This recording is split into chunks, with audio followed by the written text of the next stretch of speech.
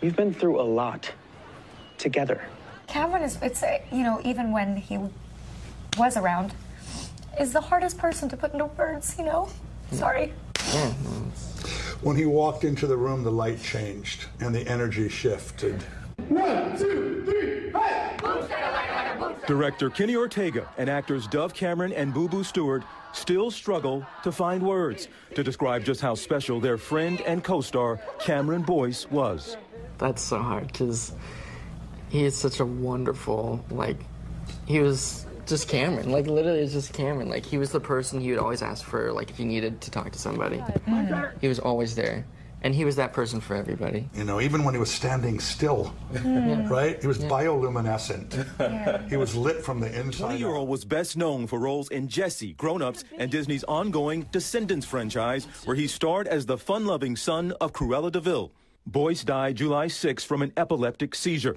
This is the first time his co-stars and director are sitting down together to talk since his death.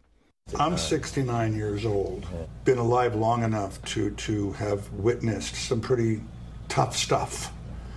This was as tough as it gets. I didn't realize that I had as deep a place for pain to come from, that the shock and awe of this unfathomable idea of losing this beautiful soul with such promise to this world could possibly be real. This was the first time I ever dealt with anything like this. Something that, you might have said it, someone said it, just to be okay with any thoughts that you have. It's fine. Like, because when you're grieving, like, you think things that I've thought things I've never thought before. Yeah. You know? Do you remember the last conversations you individually had with him? Mm-hmm. What were those? I mean, it was pretty normal. You know, we all expected to see each other a lot more. Oh, we were expecting to see each other a lot more. You know, because we had a lot of press coming up that we were meant to be doing, and we always do it together. Boo Boo, do you remember the last time? I mean, yeah, the last time I saw him, we were at the Radio Disney Music Awards, which is, that's very recent, and we were just planning to hang out and, like, make videos, and we just liked creating stuff together. And they were like two puppy brothers together. Oh, yeah. Their other Descendants co-star, Sophia Carson, talked to us from Toronto, where she's currently filming. If you could bottle up happiness, that was Cam. He was pure happiness and pure joy. There really will never be any words to describe the pain and how much we miss him. And not much helps except knowing that